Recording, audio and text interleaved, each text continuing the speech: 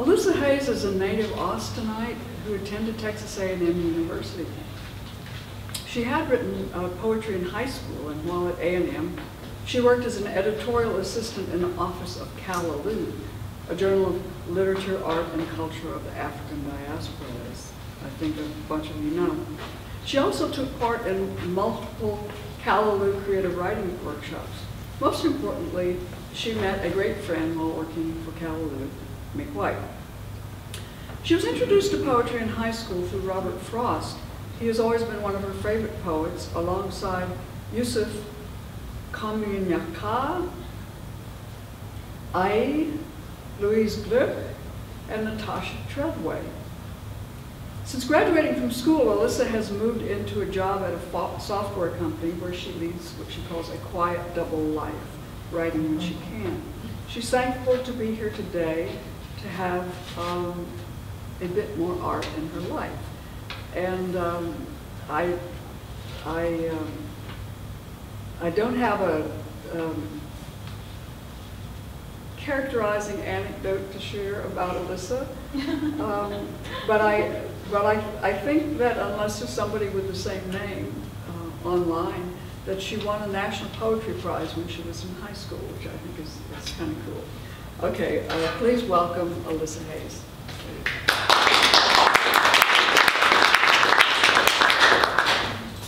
Thanks for having us here and for inviting me. I haven't read in a while, so be a little shaky, but thank you for the introduction as well. I'm going to start with a poem that was published in Callaway. I got the chance to work with a lot of writers while I was there and to get a few of my things published. So, rituals, the baptism. Father, dipping me into water. Your little girl's gone blue. Fish eyes all wide and ready for food. I won't ever stop breathing in this river's blood, this high current rumble. From below, the sun is a good star, and we are not ourselves. I know you, and I know this is not you. Give me a good push, one good push down, and I swear, Papa, I won't ever come to a man's hands again.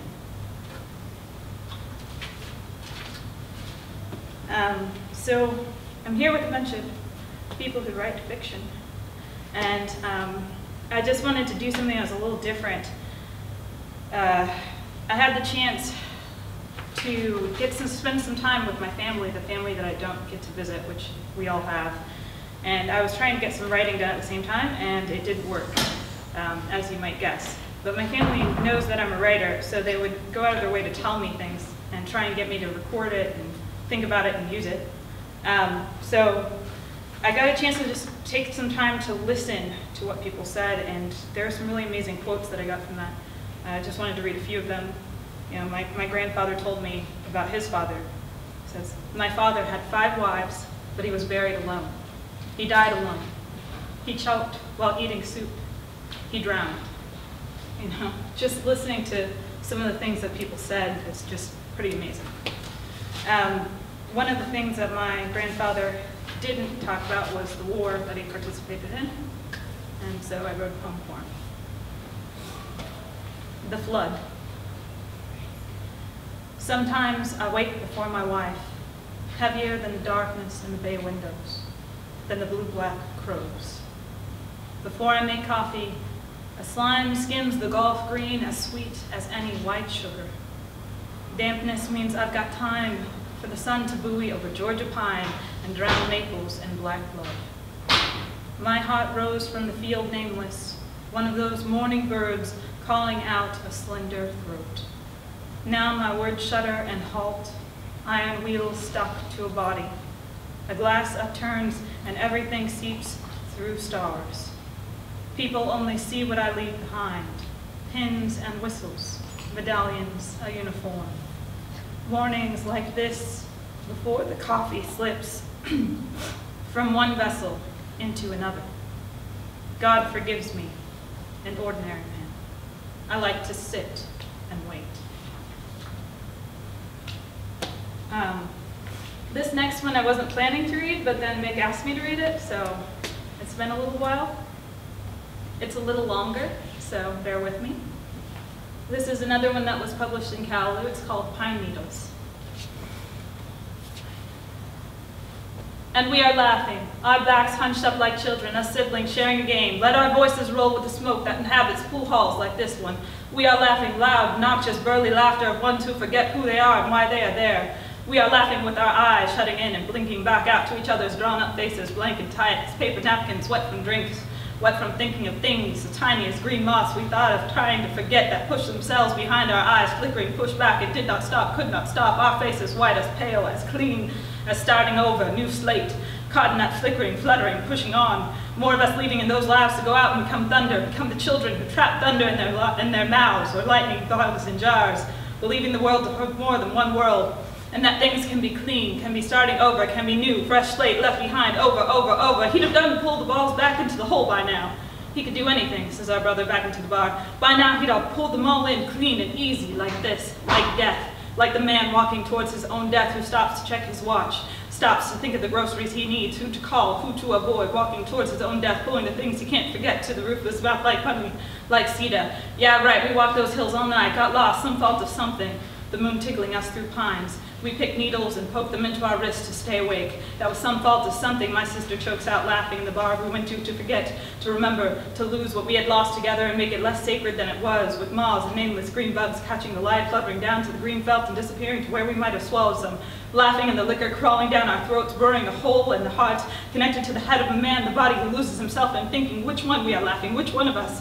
Was the man thinking when he crossed that street? Which child did he think of as the cars bore him down into pavement, him needing some kind of release from the honey-like things held in the back of the mouth he refused to voice because words are magpies crowding sky, melding into more, because he does not think to speak of dropping balls heavy as silence after a long lost night, because his words, thick with feathers, lost in flesh, can't measure a heart or its pulsing or the pulsing of other hearts which go on beating breathlessly in the car of silence, like moths gathering to porchlight, wanting to be heard and sung to and reassured, even if only by echoes, because words are too much and not enough, we laugh, unseen under the dusky pools of our tables, too drunk to lie to each other, watching the sweet, heavy, white ball force itself into all the others, aching to reach the black one and start a new game. We ask laughing, which one does he love more?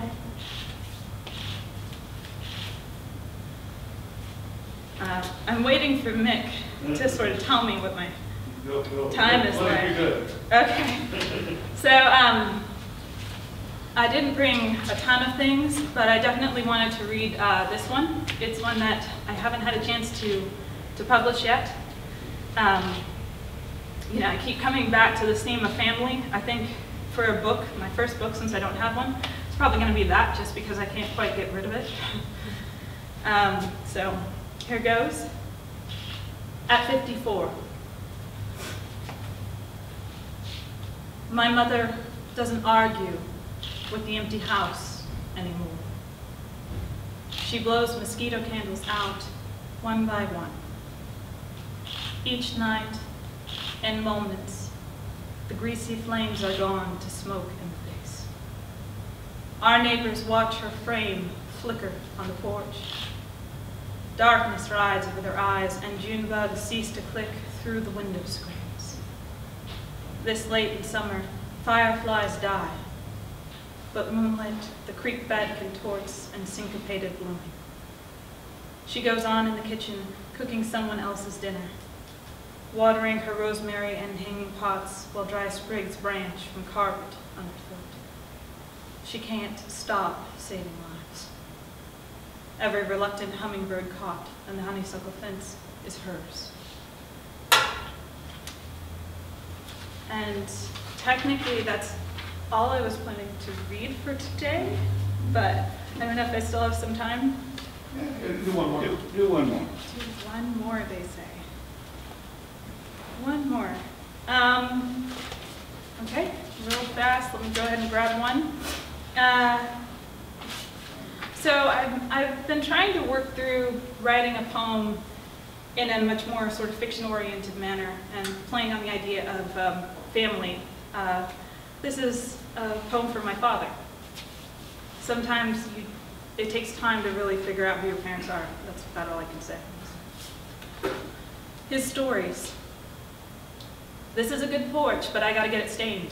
Remember, we didn't stay in the one last year and it fell apart. We got dry heat today. Summer's gonna be hot this year. You remember when we used to go down to Padre, we used to go down there and stay in that hotel by the beach, the Tiki. It was cool and dark in the mornings, all concrete and salt air. I used to get you up early to check the crab traps and go fishing. Remember that one time there was a big blue crab right at the door. You wanted to keep him, bring him home. Remember getting up and going out blinded by all that sun on the waves. I tried to teach you how to lead your line in an arc right out to the buoy with one twist, one fleck of the wrist, real sharp. Remember? It's hot today, but at least we got a good breeze up here on the porch. Jim's porch is pretty nice too. After he died, they had an open house. He had new floors inside and a 2-level deck and a swimming pool back there. Maybe 400 square feet, that's all. His fence is high. That's the secret. A yard with a high fence, no see-through. The deer are afraid to jump over. They don't jump unless they know where to land. They can't see through that wood. Jim had bunches of flowers out there, daisies, I think, right up against the windowsill. We can't do that down here with the deer in our yard every night. But I'm not going to replace that chain link fence. That would be too much. Besides, it's nice to see out every once in a while. You see that squirrel? That's the sucker that comes out here on the porch and lays on the railing all afternoon. He bathes. He ain't afraid of us. He just takes his time. I came out here last week and almost got near enough to touch him, but then he skirted up and spooked me bad. I nearly stumbled back into the door, and a cloud of sparrows came rushing up out of that mountain world right there.